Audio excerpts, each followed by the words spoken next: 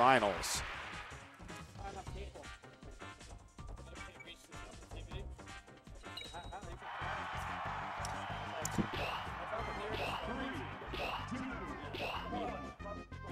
All right, and we're back to quadruple rat. The infestation persists. Tacos and Isai. I mean, you can see why. One of the things about Pikachu that works really well is the up B. The fact that they're just up being out of these terrible situations and rejoining their teammate.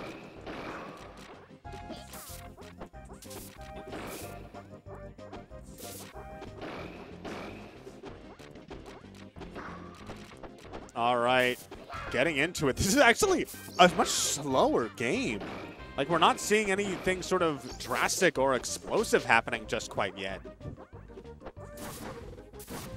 But blue team down to just a little bit more. And I mean, Tacos and Isai, you know, not only do they win in winners finals, but also, I mean, it's Tacos and Isai. They're two living legends of the game teaming up. This is a tall order, even for players with us at the caliber of Alvin and Joshi.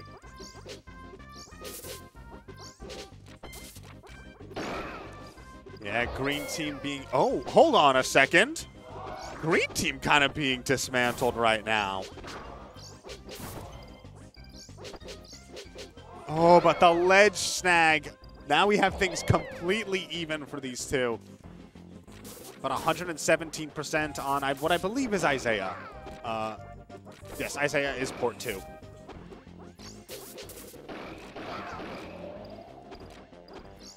Isai not quite dying just yet. In fact, I mean, I understand why. Now we're actually seeing Alvin and Joshi, when they do find themselves with the ability to either do a 2v1 or go for an edge guard, now they're opting for the 2v1. I feel like maybe that speaks to sort of the respect they have for these players as singles threats. You know, against, I mean, you know, KD3 and Stevie G are fantastic players, but when it was broken down with those two 1v1s, you could see that Alvin and Joshi had a handle. But this time around, I feel like they're instead trying to engineer 2v1s whenever they can, and that's going to be the advantage. And oh, an unfortunate stock drop right there, not actually getting to the ledge. Yeah, still slight advantage for red team. Oh, sorry, green team. There is no red team right now for green team, but it disappears just like that.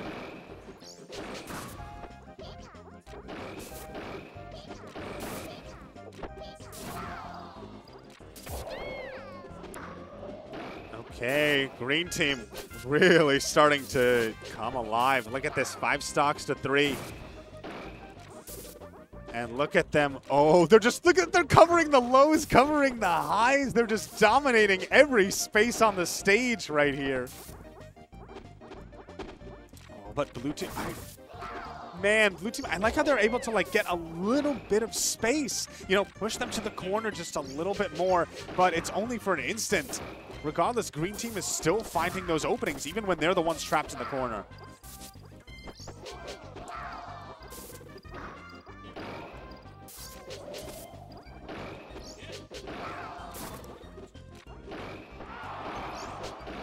Okay. Oh, man, look at this. I don't know what happened. I don't know what button had to be switched on, but right now there is no contest here.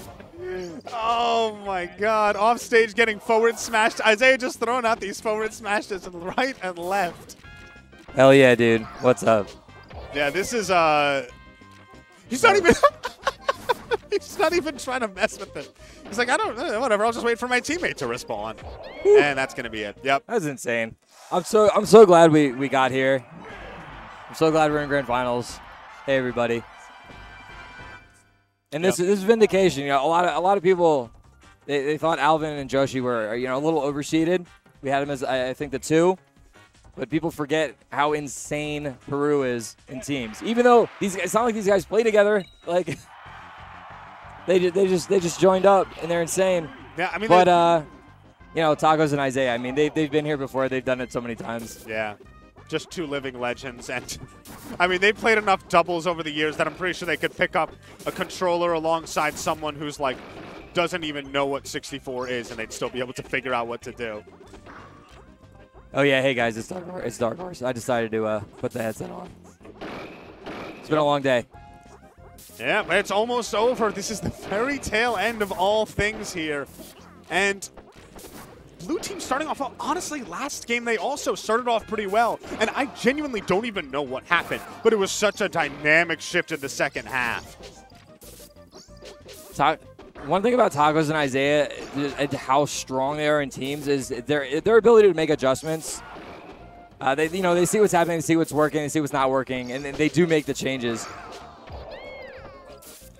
Yeah, and honestly, they maybe need to figure out what changes they need to be making because both of them at really high percent right here.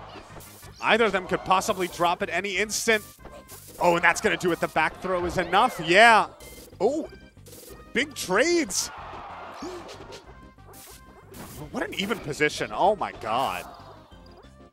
And that was so smart. You know, the back throw would have taken the stock hurt, but they had to go with the forward throw because it's a quicker throw, and they were about to get punished. Yeah, there's so many tiny bits of awareness. Oh, the up air to grab. Sets up for this big edge guard. Is that enough? Yes, and he grabs the ledge. That's able to do it. What a big pickup for blue team. And he finally loses that stock, but that was the first stock he's lost. They are blue team up by a solid stock up, but you got Joshi off stage with no help. Still able to get out. Pika privilege.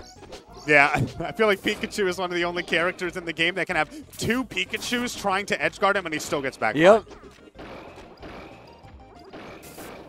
Oh, but this is a terrible position. When one of you is stuck off stage and leaving your teammate to just struggle all on his own.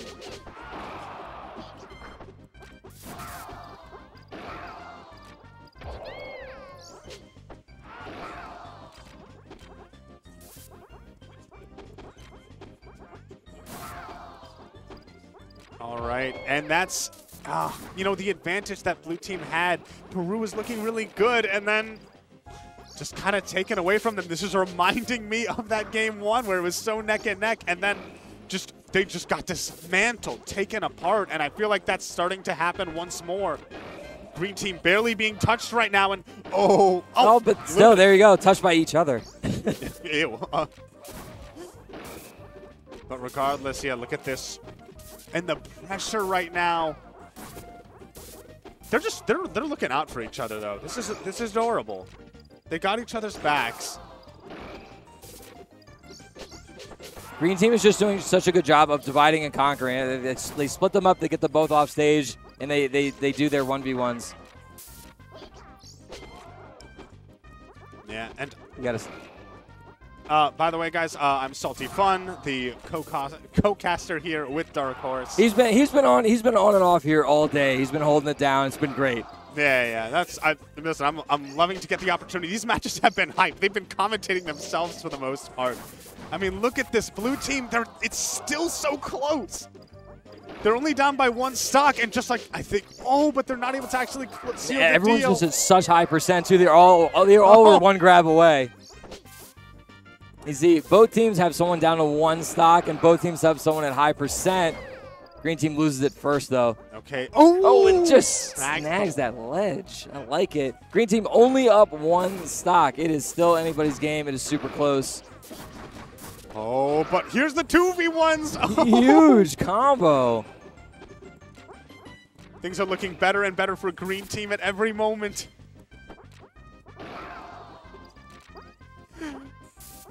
And see such stage control there. One of them high, one of them low. Oh, throws out that T-jolt and it lost him so much time off stage. I don't know if they wanted to do that. Yeah, and it's all up to Joshi now. 2v1 against Isaiah Tacos? I don't think so, man. I don't know. I mean, here's the thing. It'll be legendary if it happens. Yes. You would tell your grandchildren about it. A lot of things would be. But a lot of things cannot happen, and that is one of them. So it goes. That's going to be another game down for Tacos and Isaiah. A singular game, only 8 stocks away from taking the entirety of SmashCon 2022 doubles. What did they? They dropped one game in Winners Finals. Did they drop any game besides that throughout the entire tournament? I don't want to say no, but I'm pretty sure they didn't. Honestly, we'll just say no. Why not? I mean, again, Isai and Tacos, they've been here. They've won SmashCon before. They are one of the best teams that we've seen. But again, we have some Peruvians in the chat. Gohan knows Peru is insane at teams. Oh, as we're seeing right now, look at that. The 2v1 turning into an edge guard situation while I believe it was Joshi just protects his teammate in that while he's going for it. No, a little team KO there. Oh, what a beautiful timing on that up B, but the partner is right there to catch him anyway. There you go, another good start from blue team. Yeah, this is honestly the best start we've seen so far. And each game, it's getting closer and closer. Game 1 was a blowout. Game 2, that was not the worst thing in the world. And right now, considering how good they're looking right here. Oh, big edge guard possibility, and he grabs the leg. Oh, he just snags it again. Oh my, where are you going, buddy? Oh, he just barely made it back to stage. I thought we were going to see some early Pika stocks dropping. There you go. See, Joshi, he tried to come in and help, and he just got grabbed. And they're both off stage, but they get hit. He gets another chance to recover. How is everybody alive? He was underneath the platform.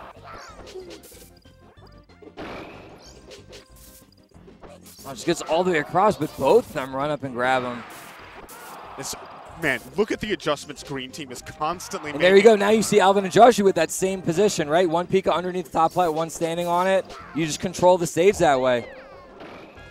Almost able to complete the pass. Oof. And that's actually a really bad pass to mess up. Like, they needed to take out Isaiah's stock right there.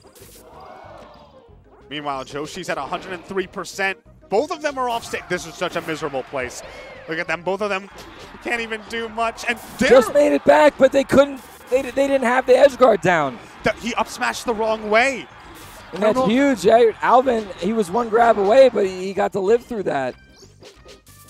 And that should be it. Yeah, Isaiah's stock finally dropping. It's technically 5 stocks to 4. But there it goes. There you go. 2 stocks apiece all around. Tacos at, not high percent, but he's up there. A grab at the ledge could do it. It's like on paper, yes, blue team is ahead a little bit, but remember, they were dominating the first part of this game. But that lead is just being shrunk and shrunk and shrunk. I feel like we're just going to see it happen again and again where Green Team, whatever adjustments Peru has made are just going to be completely undone. And there you go. He had something there, but he just got the jump off before the attack. He missed it. No jump off stage. He makes it back, though, just fine.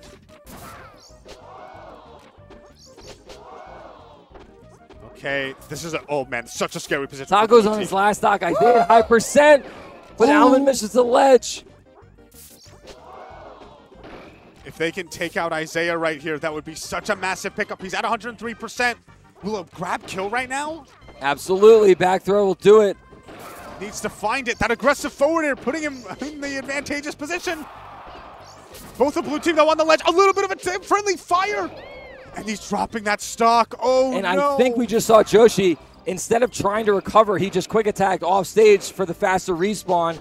Classic Peruvian move there. Yeah, we've been seeing them do it, recognizing, knowing when it's a lost cause. But here we see Isai, he's still holding on to that second to last stock, high percent, but so is Tacos. If Tacos loses his stock, stealing is almost not an option. Okay. And now it's not. This is so even right now. Whoever takes this next stock, Tacos, and is that going to do it? Here it is, Tacos down, and Isaiah goes. Did he SD or was he just? Did he get edge guarded? It all happened so fast. I was busy looking at Tacos, but I think he just missed the ledge. I mean, in that situation, yes, Isaiah could hypothetically make that comeback, but the 2v1 with the Peruvians in the driver's seat, it was kind of a foregone conclusion that the fact that they managed to snipe that stock from Tacos got them a game on the board. So we've talked about how strong Peruvians are, and I want to tell a little story that I've told a few times today. Going back to Sunset Blast tournament in Mexico, Josh and I made grand finals against Gerson and Tavomano, and they almost 8-stocked us in a game. Peru is insane. But you have guys like Gohan in the chat, and they're saying Alvin and Joshi isn't even our strongest team. You guys, you don't want to see what we have. Oh, my God. And we're seeing it now. Alvin Joshi's strong enough to take a game, at least one, off Tacos and Isaiah. The thing is, winners finals, they also took a game, but they couldn't bring it all the way to the end. So right now, right here, I feel like they are once again in control. Oh, is that a dead Pikachu? Oh, is he going to be able to finish it off? No, he has to go for the up air. And he wanted a reverse back air, but you saw the protection there from the other Pika. Oh, but they get both stocks anyway. You can only protect him from so long. It's 8 stocks to 6. Oh, Are we going to see the 8 stock from Team Peru right now? It's still possible. You'll be telling your grandkids about it if it happens. Oh, I think he wanted that to send him off stage, but in the end, he's fine, but man, Pikachu he combos Pikachu all the way to the blast zone, and then Pikachu just comes back. He's like, fine.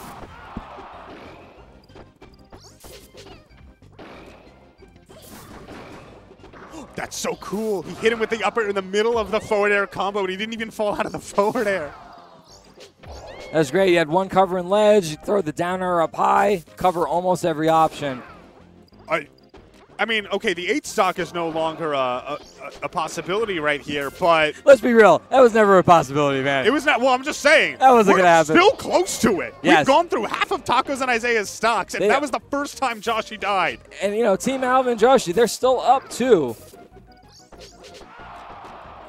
And another stock gone. Tacos, he missed the extension on that up B. That was a great fastball to avoid the attack, jump in the air, huge reversal. Honestly, I'm believing in the reset right now. I know we're still in game 4 here, but look at that. Oh, just barely missed out on that backer actually taking out. Yeah, are we really going to get a reset at 1:45 in the morning? Yeah, are you kidding me? I mean, this venue closes at 2. We have at least another hour and 15 minutes. To be fair, none of these guys are playing until at least noon tomorrow, so they got time. Yeah, top player privilege. All the wee little ones have to wake up at like 6 a.m. in order to do their pools. Earliest pool tomorrow is at 10. It's not so bad. I'll be here at 8. Look at those pivot up tilts. What are you going to do against that wall? Oh, sick 2v1 combos. Oh, and the accidental taunt. That must have been Tacos with the Hori. And I mean, I'm sure they're not too worried right now, right? You know, 5 stocks to 1. I mean, it's Isaiah, but but like for real, look at the way Isaiah's just like keeping himself in this. Yeah, he's. There are a few players out there that are excellent at 2v1s. You know, anyone that's watched 64 streams over the last few years, you think of like LD and Boom and Isaiah, of course, in these 2v1s. They do some crazy stuff, but 5 stocks to 1, that is not happening, man. Yeah, but, I mean, now we have Game 5. That actually brought it. Game 1 was so decisive for Tacos and Isaiah. It was not even a contest. And all of a sudden, that last game was the biggest blowout we've seen so far. That was brutal. That was brutal. Did it finish at 5 stocks, or did they lose when it was 4? Either way, huge. Also, I just want to point out that Team Peru just won, and they're the ones who are doing this team huddle. They're like, oh, I think Tacos just kind of laying back and be like, all right. Think about it. If you just do the exact same thing, there's a really good chance the team can make an adjustment. You want to talk it over, at least say a few things.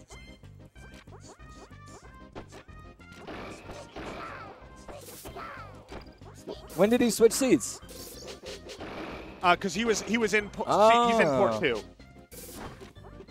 Hold on a second. We got some. But he was sitting there in the last game when they just got intel. washed, right? I think we're going to be able to relay it to you guys in just a little bit. But oh, I know. Anyway, all right. So we're moving into this Game 5. This is possibly the chance for a reset, but this is not looking nearly as strong as that Game 4 was. I've been informed that Isaiah switched seats, and the myth, the legend of Isaiah switching seats is he doesn't lose after when he does that. Oh. He did it in Peru. He did it at Keystone. You know, he just needs to get comfortable. I mean, listen, I don't know what they're putting in that seat to the left, but Isaiah's looking cracked right now. In Peru, he changed seats, so he was sitting behind everybody, but right in front of the, dead on the TV. And everyone went, now he can see. Now it's over. You didn't know I was playing with one eye tied behind my back.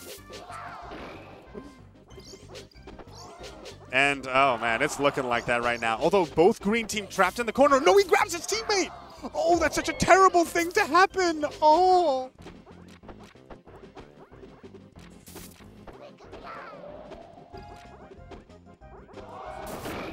Okay, blue team with some stage positioning, but, oh, with that trade, they lose everything. Yeah, all right. Alvin and Joshi kind of having to struggle from behind right now. Finally managing to take their first stock. Yeah, I mean, it looked like they were down. But, you know, Isai Tacos, they were still at high percent, as we just saw, 2 grabs away from tying it up. I mean, at the same time, that means that Alvin right now is in this extreme danger zone. Yo, hold on a second. Joshi was the one who was going to die? He was at like 80 just a second ago. Yeah, but he was close to the ledge. That back throw was pretty strong.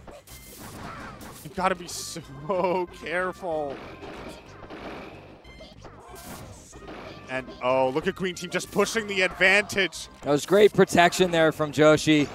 The plat drop in there, nice little pass. Now they have Isaiah all to themselves. Wasn't able to get the jab grab. Isaiah not able to get a punish. Great quick attack out. Hold on. Oh, this could be big in the back here. Why did he? He knew he wouldn't be able to cover him, waited, wanted to keep the invincibility. Good move in the end. Sometimes sacrifices have to be made. That was the correct move. That's just like knowing, just being able to analyze the situation and knowing what's best. That's just like a high level thing. And I mean, listen, it's still working out for them. Blue team struggling, and I like the idea behind that quick attack, but he just waited there and that down smash took it. Oh no, big miss there on the edge guard. He went straight to ledge and there was nothing. They had such good coverage. Oh, and the double grab. Alvin is at 52. He has to deal with this 2v1. He could drop this stock. Both at last stock.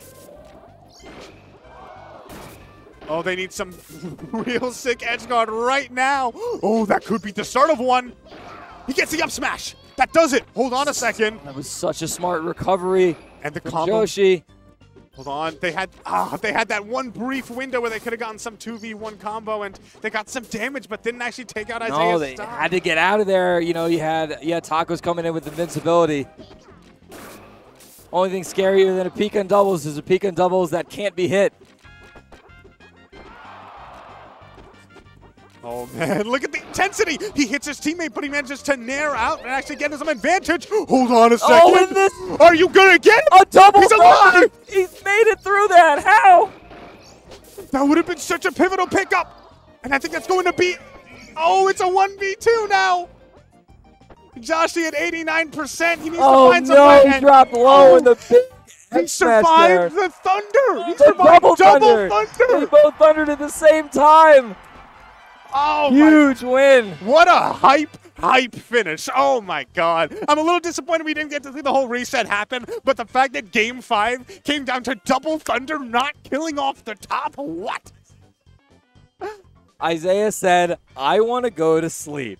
We are not resetting. It is almost 1 in the morning. He's like 60 now. He's almost out the door already. Isaiah's almost gone. Not going to relish in the victory at all, but... Oh, I mean, man. Look, I know a lot of people will hate on all the Pikas, right? That was fun. Oh, that was a good set. I mean, one of the things about Pika in doubles is that because it's less explosive, you get to have a much more push and pull with the games. So. Who would have been more mad, me or Isaiah? Dude, I've been here since 8 o'clock. What do I have to lose at this point? And I'll be back here at 8 o'clock. Look, thank you so much, everybody. No, they're gone, dude. They're not even in the room anymore. I just want to thank everybody for hanging out today. It was a long day. I couldn't manage the stream at all, so thank you for putting up with no names, all that stuff. Thank you so much, Saul. I'm so glad that you let me just sit down and do this. Yeah, I was happy, man. I was happy someone did it. Also, huge shout out, employee of the month over here today was Ham. Ham went ham. He was going around taking pictures of pool sheets on his phone and going back and inputting the results in Smash GG all day. Thank God he got eliminated early. I don't know what I would have done. Seriously, it was an insane tournament. We will not be doing it like this next year. It was a little too much for one day, but I hope you enjoyed it. And tomorrow, don't forget, we have D2 and D1, and just a little preview of what it'll look like